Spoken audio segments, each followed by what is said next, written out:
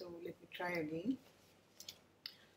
Today we'll be talking about the mapping of R2 locus, the genetic mapping of R2 locus of T4 bacteriophage, and this was done by a scientist Seymour Benzer.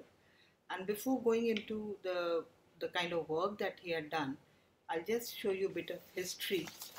And what I'm showing you over here is that you can see Erwin Schrödinger written. He was a physicist and he worked on quantum mechanics and he wrote a book, What is Life? Okay.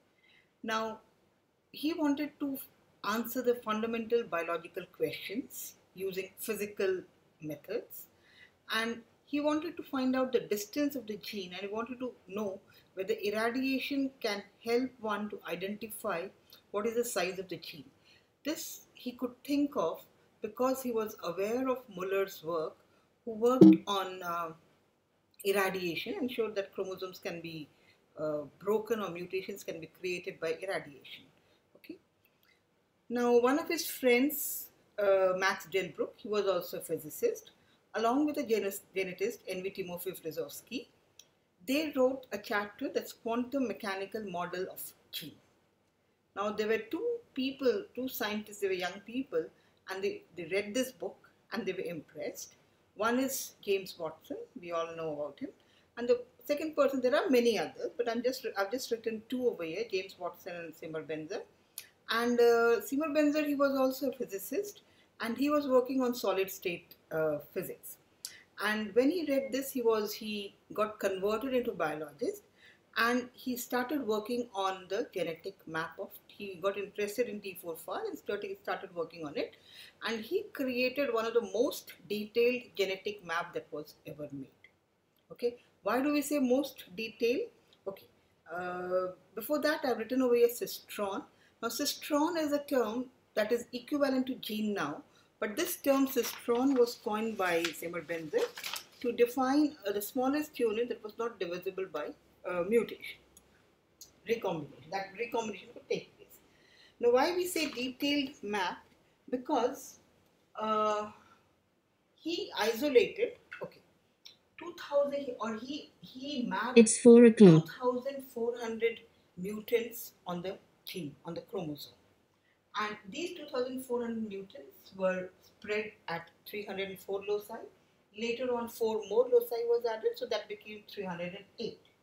Now, what were the genes he studied and what he did? Now, he worked on a gene that's called as R. R stands for rapid lysis. What is rapid lysis? As the name suggests, the lysis of the bacterial cells is enhanced. It increases. It's very fast. So therefore, as a result, you get larger plaques compared to the wild type. This is R plus. This is wild type. You get smaller plaques. Also, the morphology of the plaque is different. Here, the plaque is fuzzy. Here, they have sharp boundaries. Now, what are these plaques? Plaques, many of you would know, but plaques are actually, they are clear regions. If you have a lawn of bacteria, grow a lawn of bacteria, and you plate phages on them, the phages will infect the cell, lyse the cell, and the phages, so the bacterial cells are lysed, the phages spread out, and that gives you a clear structure. So what if there's a lawn of bacteria, you see clear spots, and you can count them, and they are called as phages. Now these phages can be grown on solid medium, and they can be also grown on liquid culture. So if you have liquid culture of bacteria, if you have seen bacterial cultures, you will see that it's kind of turbid. But when you add phages to it, after some time, you will find it becomes clear. It means all the bacterial cells have lysed and only the phages are present in the solution. Now, this R locus, there are 3 different regions of or 3 different R mutants. They are R1, R2 and R3. So you have 3 different R mutants. You have R1, R2 and R3. Now the reason why Benzer worked on R2 mutants, because they gave a selective advantage. What's the selective advantage?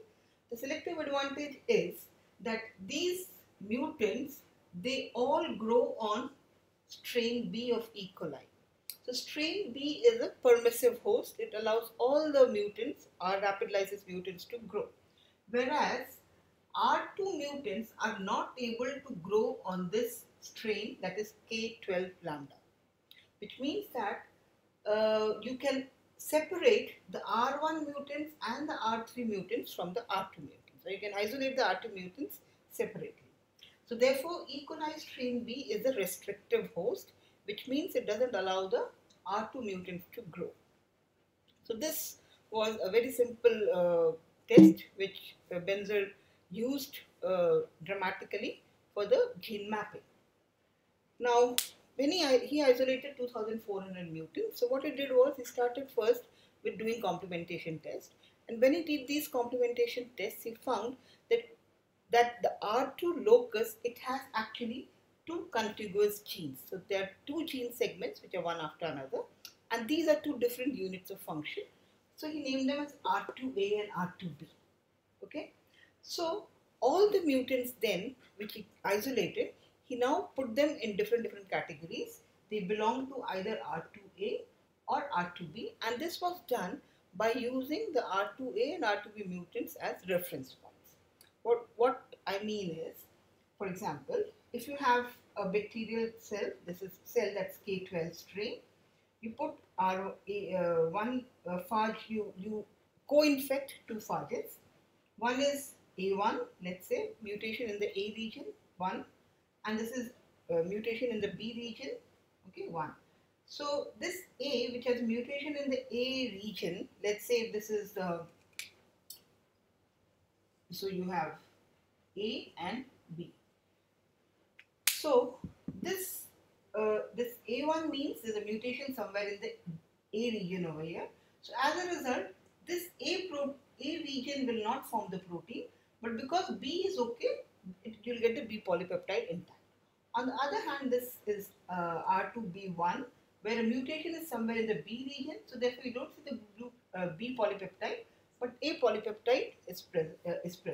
So this B1 is making A, and this is making B. So therefore now they are complementing each other, and as a result, you have these phages formed and lysis takes place.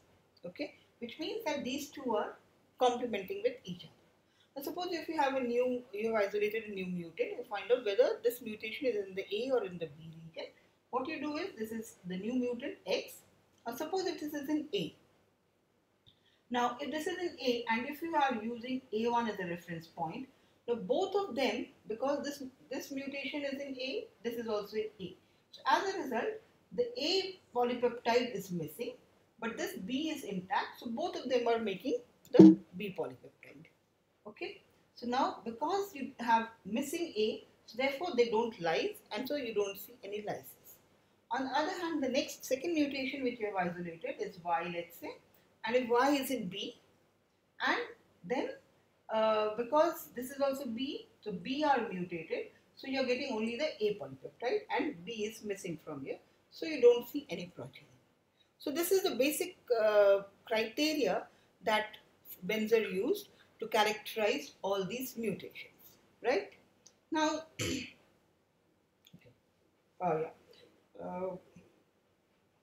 Before we talk about the next step, what it did, because characterizing 2,400 mutations at one go becomes very tedious process, and it would take a longer time. So he devised a new strategy where he used a deletion mapping, and then that was much faster.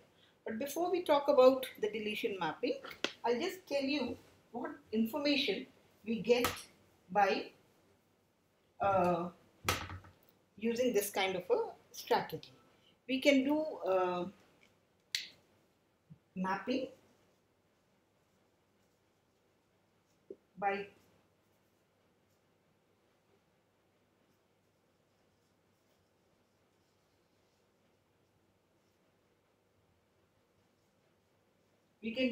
by two-factor crosses. Using complementation analysis, one can categorize the mutants into A or B. But then within A, there are several mutants, so you have to map them, and so therefore you have to find out the distance between them. So distance can be found out by doing a recombination analysis. Okay. Now what is this recombination analysis is? Now suppose if let's take this one. there is a mutation in the A. Let's say the mutation is here. Okay, this A1 is here, and this is next is A2. Let's say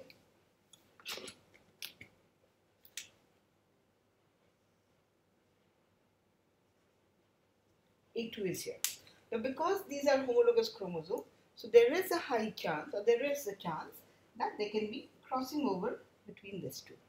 So when there is crossing over between these two, then what you ultimately get is this will have A1 and this will have A2, the mutant one, right? On the other hand, this will be A1, that's normal, and this is B1, A2, that is normal.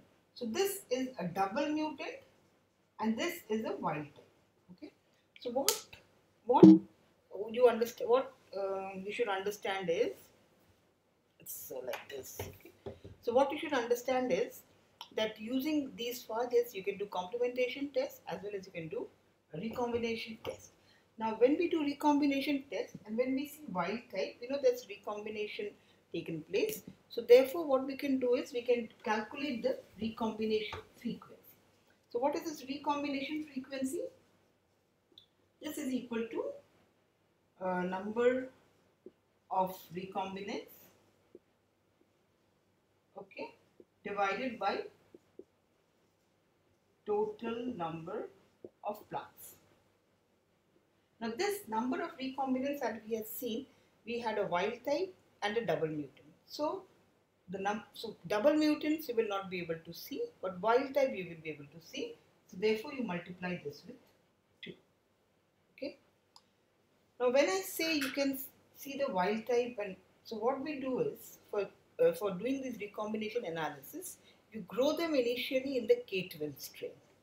So in the K12 strain, all will grow, the mutants as well as wild type. You first grow them on the B strain. Okay, when you grow them in the B strain, as we had told you over here, that the mutants will grow on the B strain. But when you grow them on the K12, because K12 is a restrictive host, so only the wild type progeny will grow. So therefore, the way it is done is, let's say, if you have a flask of cultured B cells, okay? Now, in this flask, you are putting A1 and A2, right? Now, this A1, A2, they will lyse the cells, and what you will get is, you will get some non-recombinants, which will be either A1 or A2. You will get some wild type X, and let's say you will get some double mutants, which is also X. So these two are the recombinants and this is the wild type, and you can count the total number of plants. Now how do you calculate the recombination frequency to find out the distance? What you do is, once you have done this, you have all the phages in this solution. Now you divide them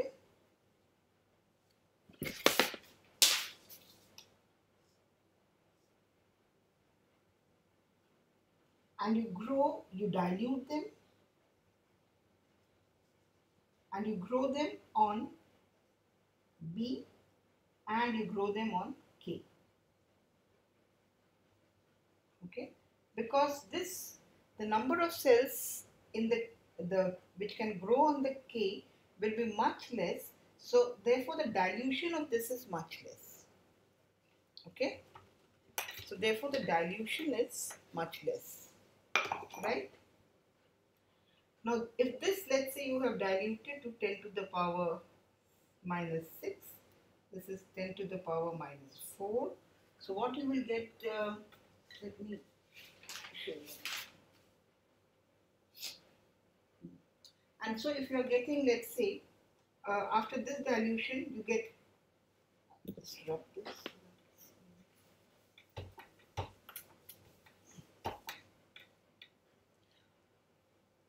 If you are getting, let's say, 250 plants in strain B,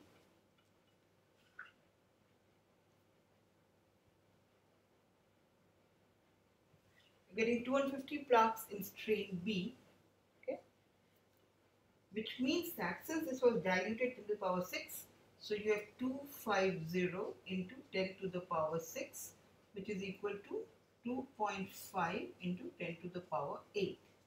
On the other hand, let's say after dilution, the double recombinants as well as the mutants, you have 300 into 10 to the power 4, which means 3 into 10 to the power 6. So to calculate, you have the recombinant and the total Faj. So you have 3 into 10 to the power 6 divided by 2.5 into 10 to the power 8. And this comes to approximately